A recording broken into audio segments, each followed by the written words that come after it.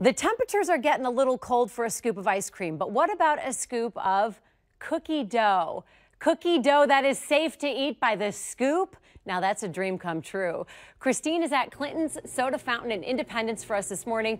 Christine, you're with the chef who makes this stuff. How does he make sure it's safe to eat?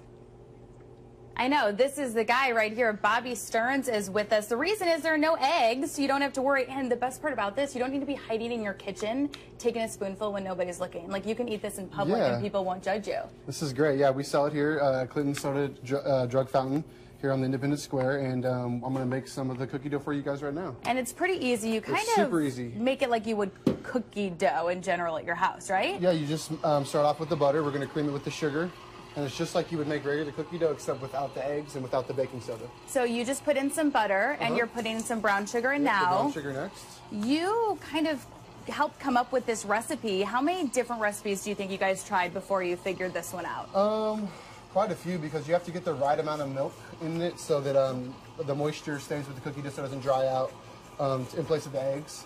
And we've made a lot of different variations of the cookie dough, cookies and cream, snickerdoodle, chocolate chip, lots of different kinds. We played with birthday cake, just to name a few, before we found the right consistency that we wanted that would scoop, and also go good with ice cream and everything else you want to pair with it. So, yum. Yeah.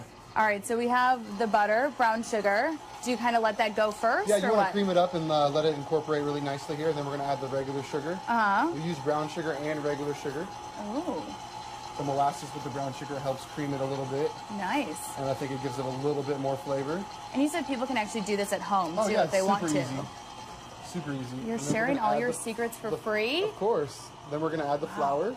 Okay. You want to kind of slowly add that so it doesn't go everywhere like we were talking about. And then you want to scrape the sides of the bowl over here. And it's going to be kind of dry and stick together. And then you're going to slowly add the milk, which we have added a little bit of vanilla to, too. And you said this milk and a little bit of vanilla is the trick to not using eggs. That's going to keep it creamy? Yep, exactly.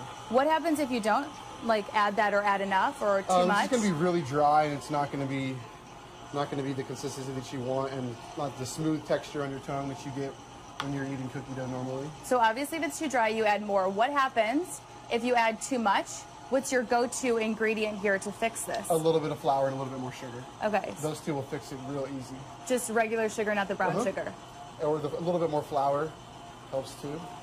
You just kind of slowly add this in here. Are making this look very easy, and I'm gonna trust you. But things like this never turn out at my own home. Super easy.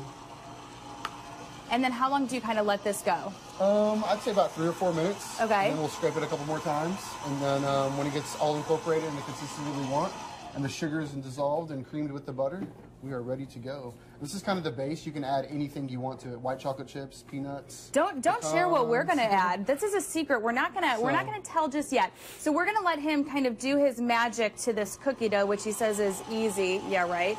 And we're going to add the ingredients and then finally show you what kind of cookie dough we're making this morning. Christine, you make a mistake, you just eat the mistake. It's a no-brainer.